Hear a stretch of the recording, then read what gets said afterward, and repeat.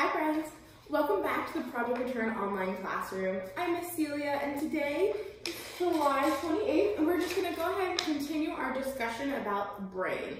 I'd like to go over the different lobes of the brain again. I know we touched on them very briefly in a previous video, so I figured I'd take the opportunity to go into a little bit more detail about the frontal lobe and the occipital lobe. Starting with the frontal lobe is located right here behind our forehead and it is divided into two sections.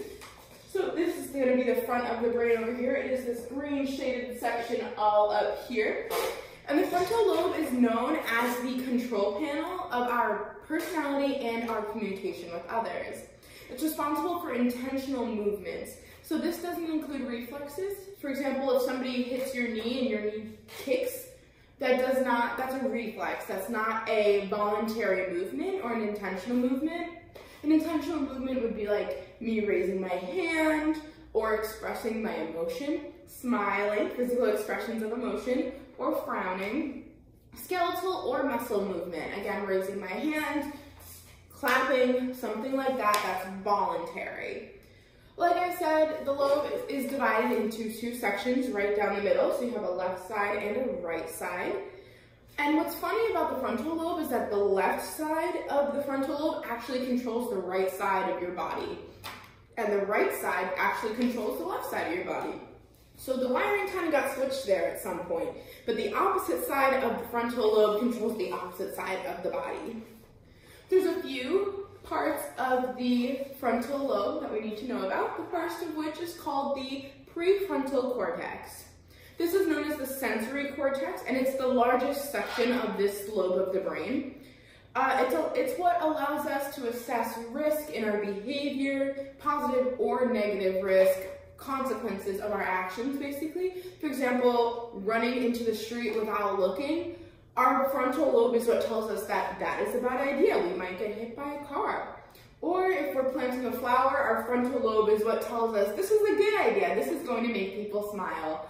Our frontal lobe is responsible for processing consequences of our actions, whether they are good or bad. The frontal lobe is the most common place that people receive brain injuries, and it can cause complete changes in people's personalities, limit their facial expressions, and may cause issues with someone's ability to assess risk or danger. Like I just mentioned, the prefrontal cortex is responsible for assessing and understanding the risks of our behavior. So if our prefrontal cortex gets damaged, then somebody may begin engaging in more risky behavior. There's also a very small part of the frontal lobe called the Broca's area. The Broca's area is crucial because it's what put our thoughts into words and helps us understand language. It's named after Pierre-Paul Broca, who was a French physician in the 1800s. He studied patients with speech and language comprehension problems, and he was the first one to have definitive proof that a part of the brain is responsible for a certain task. He began noticing that his patients with speech or language comprehension issues kept having lesions or tumors or other kinds of injuries to one specific part of the brain. And that was the first proof that each part of the brain has a different function. So because of him, we call this area the Broca's area. And Broca's area is responsible for turning our thoughts into speech, so it's allowing me to speak to you right now. And then when I talk to you guys here at the center and you guys tell me about your weekend, my Broca's area is going into high gear because it allows me to understand what you're saying as well. The damage to the Broca's area can have severe impact on communication amongst people. Stuttering is caused by underactivity in the Broca's area. If you've ever met somebody with a stutter, it's because their Broca's area is not working as quickly and efficiently as maybe mine or yours would be.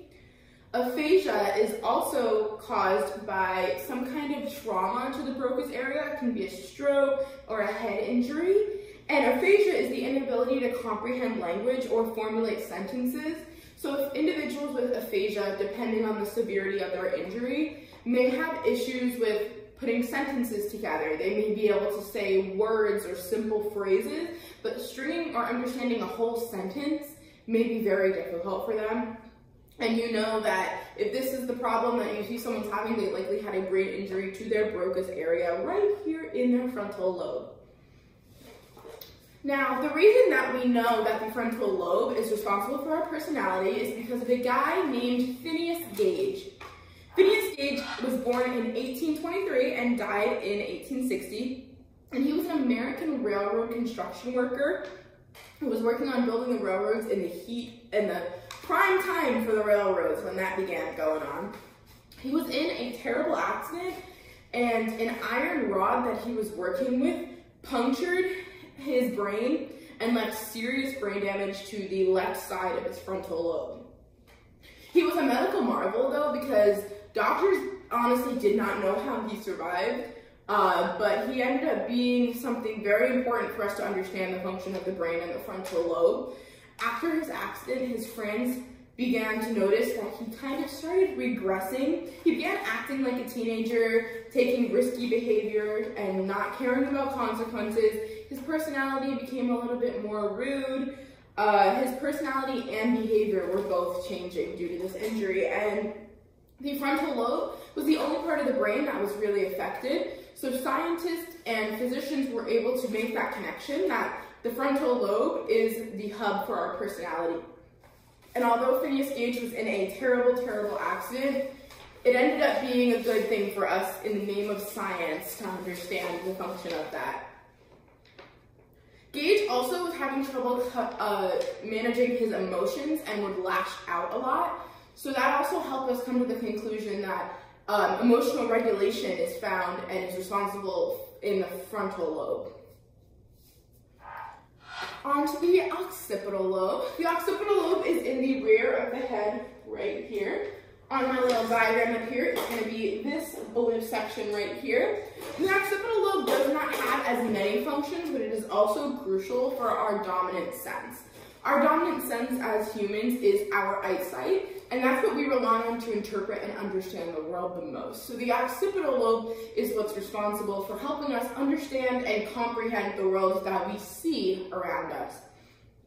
It's also divided into two lobes as well, a left and right lobe. The left eye is comprehended in the right side of the lobe, and the right eye is comprehended in the left side of the lobe. So again, the wiring got a little switched there. There are two major parts of the occipital lobe. The first part is called the dorsal stream, and the dorsal stream helps us understand where or how things are. For example, I can see that you, the camera, is 5 feet away from me. My dorsal stream is allowing me to understand perception and distance between myself and another object. It also is helping me to comprehend colors. For example, I can see that this is pink and it is below my purple writing right here. So it's helping me see where things are and how they exist. How do they appear? And then the second part is called the ventral stream. So we have the dorsal stream, and now we have the ventral stream. The ventral stream helps us process what we are seeing, what is in our line of vision. As a child, we begin to familiarize ourselves with different objects, and the more we grow, the more objects we're able to remember and comprehend. So our ventral stream is what associates those memories of objects with what object we are seeing. For example, I'm seeing a piece of paper right now. My ventral stream is allowing me to understand and recognize that this is a piece of paper.